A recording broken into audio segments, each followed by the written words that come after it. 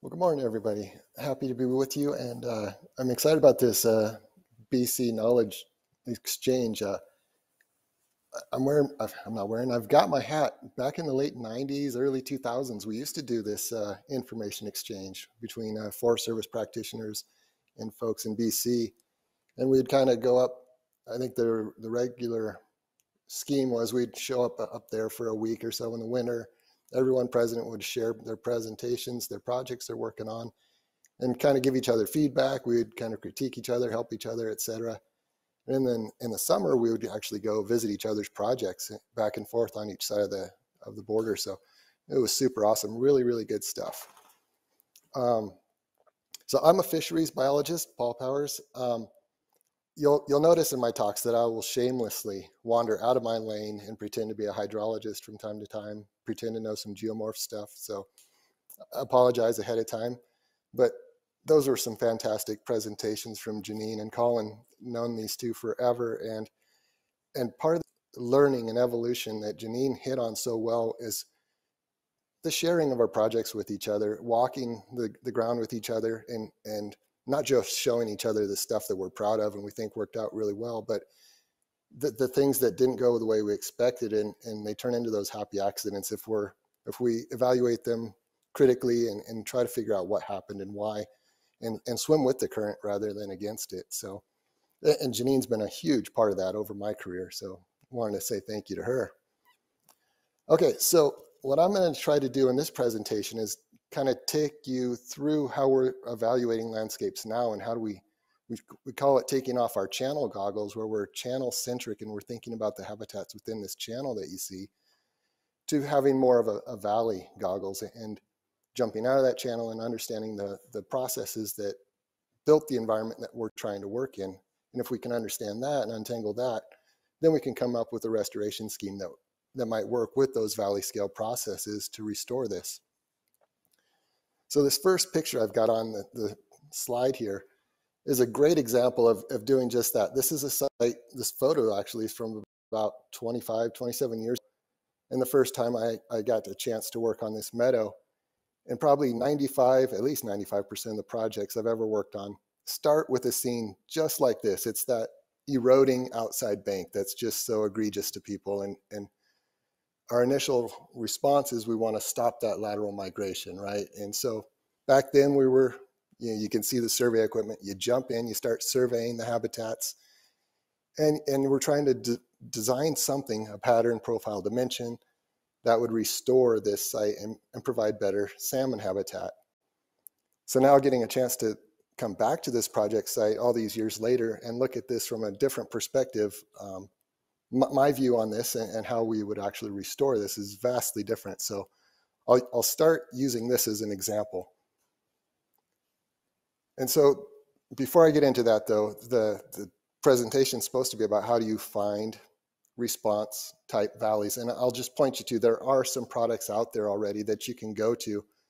The Valley Confinement Algorithm out of Rocky Mountain Research Station is a nice product built on 10-meter DEMs, and it will map fairly coarsely but pretty accurately where we have depositional valley types versus non-depositional valley types. There's other products. This is from the Beachy and Amaki paper in 2014, also using 10-meter DEMs for the entire Columbia Basin, but taking that valley confinement a step further and kind of predicting what we would expect to see for channel plan form. And so they broke things into 4 separate classes where you have either confined, straight, anabranching, or meandering channels is what you would expect to find on these different things. So this is all GIS based. You can grab these products from either the VCA or the channel prediction and plot those up and see how those match with your particular valleys.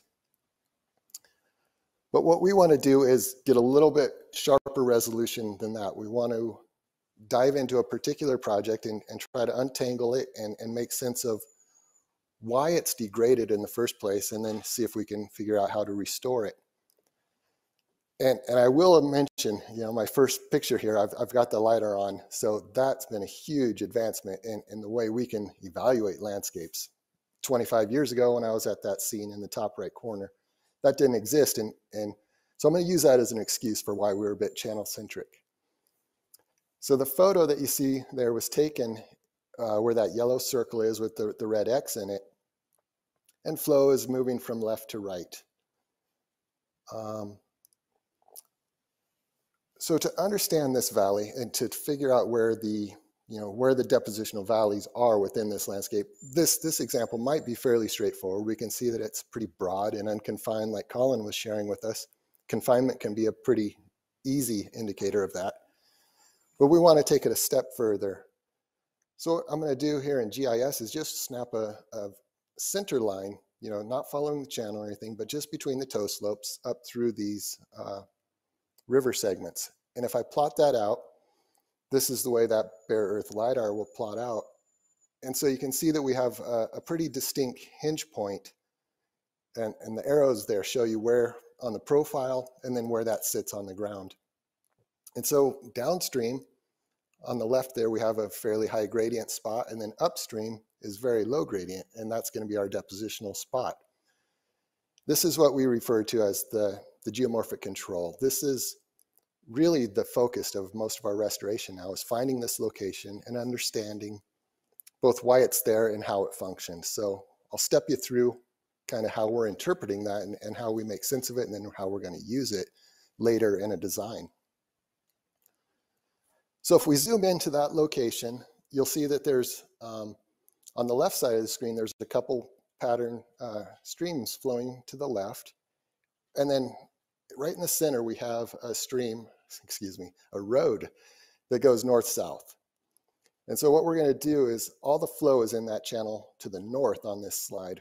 I'm going to walk you down the road. We'll jump into the stream and show you what that looks like. If I point the camera at my toes, this is what the riverbed looks like.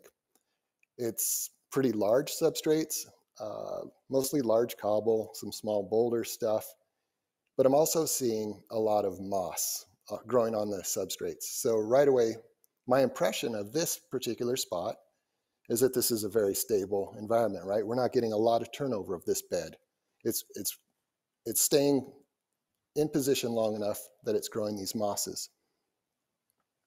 If I tip my head up and look upstream a little bit, I'm noticing that the riparian forest is right up against the edges of the stream here. It's a conifer forest. Again, I see large substrates in the stream bed, and we've got the mosses. Again, that looks quite stable. We've got a really nice looking log jam. So I'm getting some impressions of what this area is behaving like. If I look at the left bank of this channel, this is what we're seeing. So again, very similar to what the substrates in the stream are like. It's quite large, very unsorted. It's pretty good size, large particles. If I keep walking upstream, and as soon as I pass that hinge point that I showed you in the profile where that geomorphic control is, if you look really closely, there's a subtle difference in particle size, right? We go from that very large, irregular stuff to now we're in very fine-grained materials and ash in both the bed and the banks of the channel. So why is this the condition? This is what I think we have going on here, and this will be familiar for a lot of folks in Canada.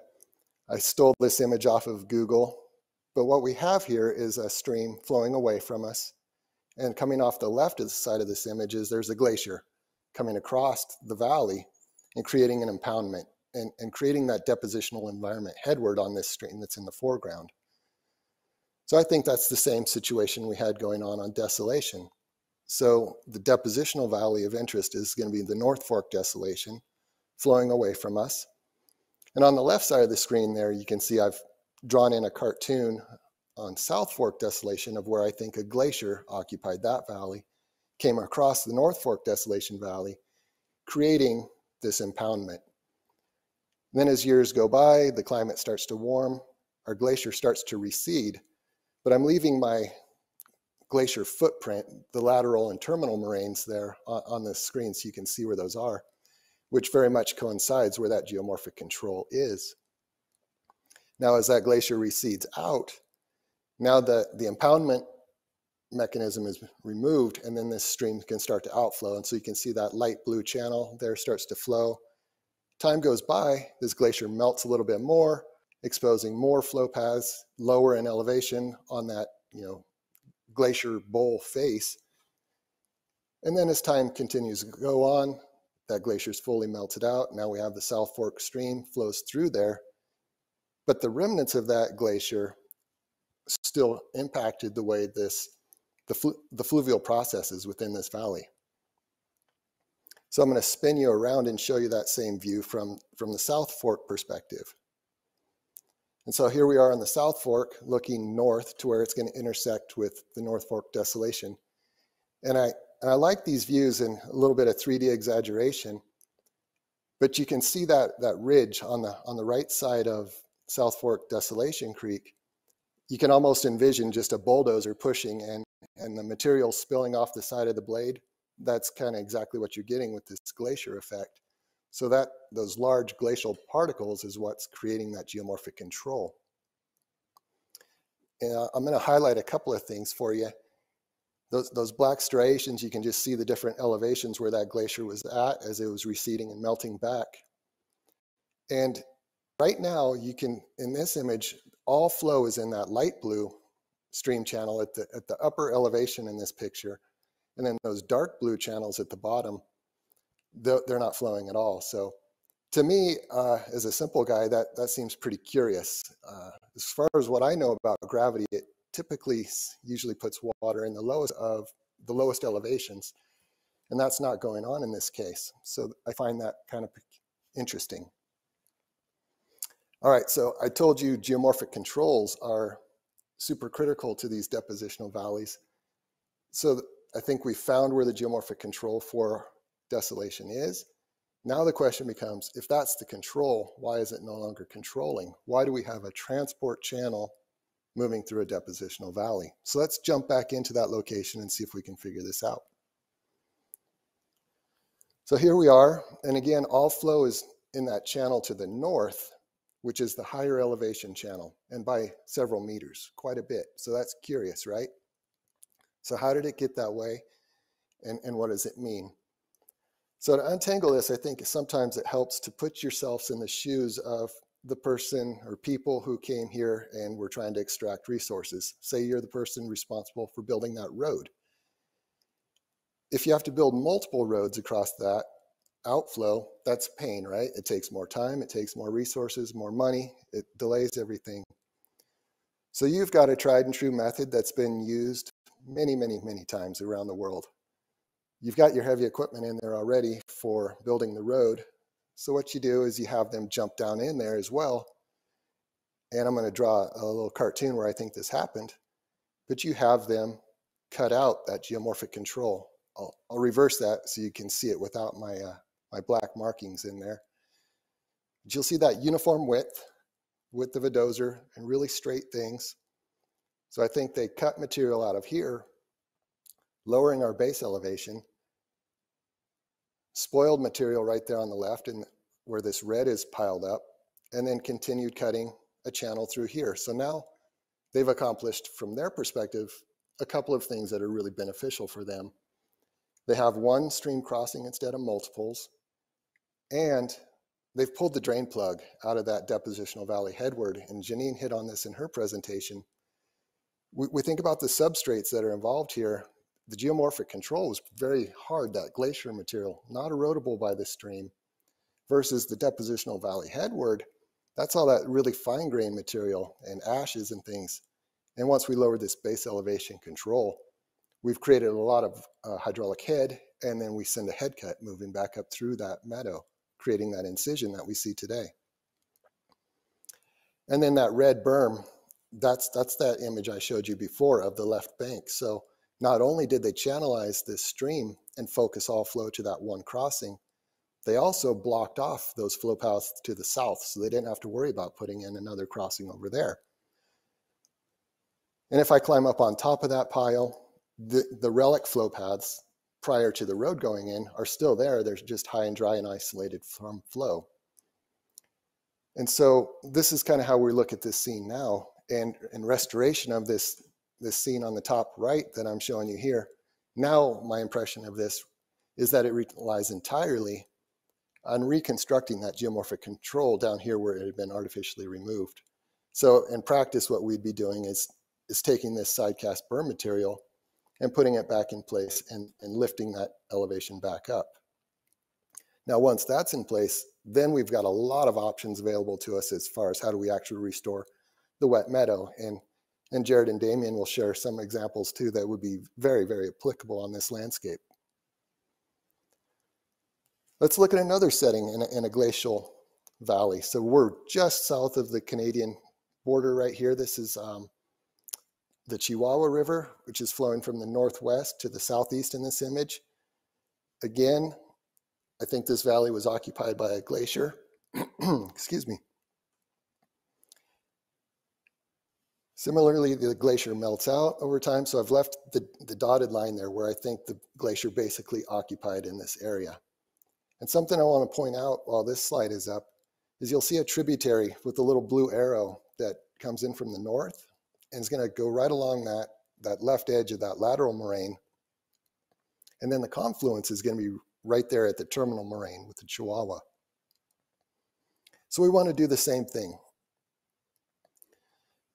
We want to run a simple profile through this valley and then profile that out and see how things look. And so similarly, I'm showing you here in blue on the profile, we've got a long depositional valley coming through that glacier valley where the Chihuahua is. And then where this red part pokes up here, that's where the valley breaks. And so that geomorphic control is again going to be in that transition zone between the blue and the red. So our depositional valley will be the blue part upstream on that profile. So let's zoom into that location and see where that is. It's right where this arrow is pointing to, which is not where our terminal moraine was, right? So that's curious. Why is that not where it is? It's where I would have expected it to be. So let's zoom in and take a closer look. The location again, right there at the arrow. The footprint of the glacier that I drew in there basically occupies what we see here in blue. And again, that tributary was flowing on the backside of the lateral moraine and the confluence is downstream.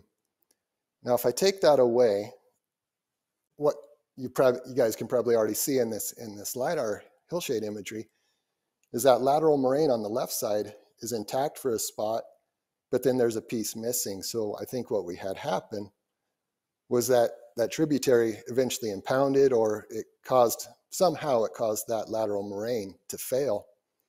And then we get this big episodic pulse slide of all that glacier material in, which is going to be very coarse, very large material, not the fluvial substrates of the Chihuahua River, but this much larger non-erodible material. So flowing down and impounding against the Chihuahua and pushing that against the opposite wall. So there's that same location. Now again, if this was a control, why is it no longer functioning? Again, we had the same kind of breach, manual lowering of the geomorphic control. So I'll just show you a couple more views in this with some 3D renderings that kind of, I think when you can look at it and increase this vertical exaggeration, it really makes these things pretty sharp and clear. I've also got an REM painted into that Chihuahua River Valley. And don't worry about the specifics right now, other than that the pinks are basically going to show us the lowest elevations in this particular valley. And then the oranges are going to be the higher elevations. So if we're looking down, flow is moving away from us in this photo here. And so we can see where that occupied really nice sharp edges along both sides.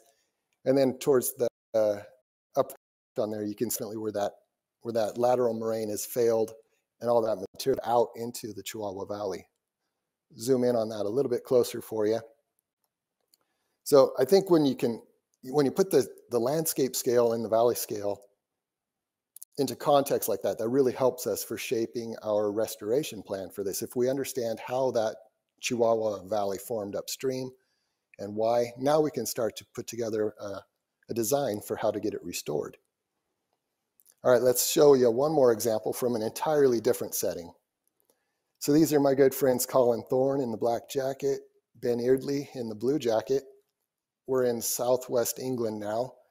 And just like those other spots, like I said, 95% of the projects we visit, it's because of an eroding bank. So Ben takes us on a walk down the River Alla, and he's got this spot that he wants to know, how can we fix this spot? And so I'm going to kind of go through the same practice with you.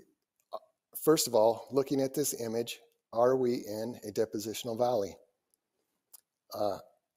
Looking at it, my initial impressions are yes, it seems to be we're not confined at all, right? We have pretty broad expanse, a large floodplain on both sides. But if we're channel centric right here and we're just in the channel, it's hard to gain that context for the larger setting. So what I'm going to do is zoom out again, and we'll look at the LiDAR imagery and try to make sense of this landscape. And I'm cheating here a little bit. The geomorphic control is still further downstream. It's off the page, and I didn't really want to focus on that for this particular spot, but instead I wanted to give you some local context. You could see that this is a pretty broad valley. And being in England, as Colin mentioned in his presentation, the disturbance history is quite old, and the manipulation of flow is quite old. It's been going on for quite some time. So let's zoom in on that a little bit closer so you can see some of those manipulations. And I'll point out some features that I think are important to untangling this story. So the River Alla, this is its channel in blue, and it's flowing to the northwest direction there. We have a tributary coming in out of the south at that blue arrow. And if you look at the LiDAR, you can see that that's been clearly channelized and straightened. Another feature on here is we've got, again, a road going across our valley, and the River Alla is going to cross this thing. So here's that same scene with an REM painted on it. And again, we'll get into the specifics of REMs and how to make them later, but for right now, really all that's important and what I want you to see is that the pink is the lowest elevation within this valley. And then the greens, yellows, and oranges, those are getting higher in elevation as we move up through the color scheme. I put that constricted valley segment in there just to kind of speak to what Colin was mentioning this morning about the ribbons and beads on a string. So, if we were thinking of this as beads on the string, you might look at this particular valley as two distinct beads with a string connecting them. But I think the ribbon description might be a little more accurate here. Even though the valley constricts in that spot where I've got the arrow, we never lose our floodplain and we don't have a break in valley. This is one continuous valley with variable widths of floodplain. So just wanted to point that out. Okay, so now we've got an REM for our valley of interest. And that photo that I showed you is where the circle with the red X in it is. And the River Alla, this is its flow path that I just showed in white. So similar to what we just looked at on the desolation example, this is quite curious, right? The River Alla is not in the lowest elevation within this valley. Now that's strange, and why would that be? Again, here's our road shown in black where it crosses the valley. So remember our desolation example. If you're the road engineer, and that's a wetland, everything that you see in pink and blue, that's really difficult and expensive and time consuming to build, a causeway or a bridge or whatever it's going to be centuries ago across that landscape. So I said that was a tried and true technique that I showed you at desolation. Well, I believe they used the same technique here in England long, long ago. If instead they can channelize the River Alla all the way to one side of the valley, as been done here, now you can have the stream crossing in one simple, small crossing, right? That's much cheaper and easier. And not only that, what they channelized through is the confluence fan of this left bank tributary. So I'll take that away so you can see those elevations. So you see that where the River Alla flows through is in those greens and yellows. So this is, again, higher in elevation than the valley floor for the River Alla. That gives them the added benefit when they channelize this of having confining banks to keep that stream within those banks and not slide back out into the valley. And just like desolation, once it's now dry, now that valley floor to valley right is available for agricultural development. So I take this, this quote from Tony Brown, his paper in 2018, which is also a really nice one to add to that list Janine shared. But I think this sentence just rings so true for so many of the valleys that I look at. And he says, Anthropocene rivers are largely imprisoned in the banks of their history. And I think that imprisoned is just so sharp and accurate. I think we see so many of these rivers and we take them at face value that that's the way they should be, or that's the way they have been, without untangling this broader story and understanding how they got that way.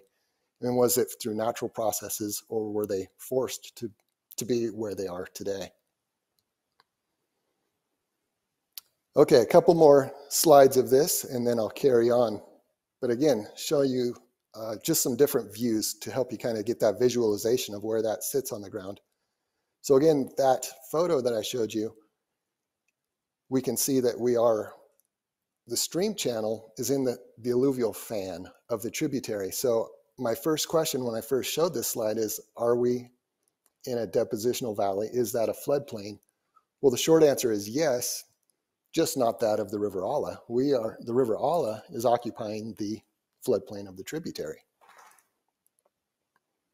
So again, our alignment goes through here. So what does restoration of this site look like? What would we be looking to do now knowing this? Are we trying to just stabilize these eroding banks on that current channel? Or instead, what we would be looking at is recreating that tributary fan. So we'd be lifting those elevations back up to the greens that you see in the REM map, and thereby restoring flow across that surface rather than downstream through it. And then the River Alla would occupy everything that you see to valley right. So in those blue and pink zones. And so those might look like this, which is dramatically different from the current river channel, right? So you'll get to see some examples of how to build valleys that look like this when Damien and Jared share their presentations. One more rendering of this, I just put some contour lines on there to kind of help visualize the steepness of ground, the localized steepness of areas. But what's really exciting is Ben Eardley and friends over there with the National Trust have really embraced this, and climate change preparedness is a big deal across England, trying to attenuate floods and use the landscape to store water on it again and attenuate those large floods, and conversely during drought periods. So they are actively working on this. They actually just finished about 2 weeks ago grading out the high points in this ground, and will be restoring connectivity to the valley back in March. So a little clip from the BBC. These guys do amazing work, and they do a really good job of getting it exposed and in the public view over there. So really, really nice work.